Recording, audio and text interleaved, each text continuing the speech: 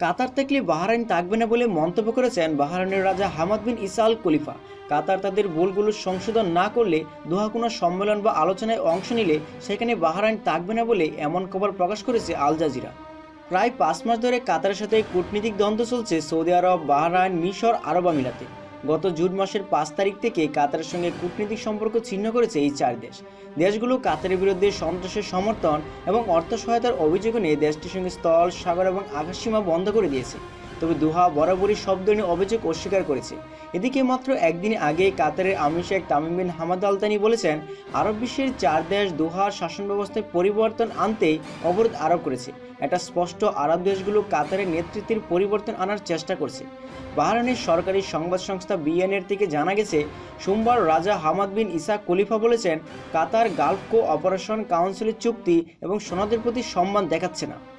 মন্ত্রী পরিষদের এক সাপ্তাহিক বৈঠকে হামাদ বিন বলেন, কাতারের এমন ব্যবহার বন্ধ না হওয়া পর্যন্ত বাহরাইন জিজিসির কোনো সম্মেলন বা বৈঠকে অংশ নেবে না।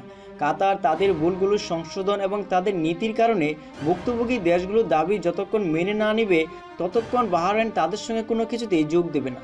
তবে বাহরাইনের এমন মন্তব্যের কোনো তাৎক্ষণিক মন্তব্য জানায়নি কাতার।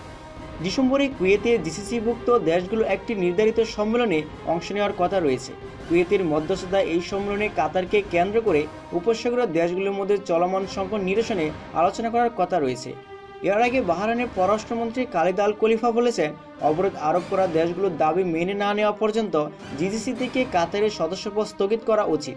প্রসঙ্গত, জিজিসি আরব উপদ্বীপের 6 দেশের মধ্যে হওয়া রাজনৈতিক এবং অর্থনৈতিক জোট। দেশগুলো হলো বাহরাইন, কাতার, কুয়েত, ওমান, সৌদি আরব এবং আরব আমিরাত।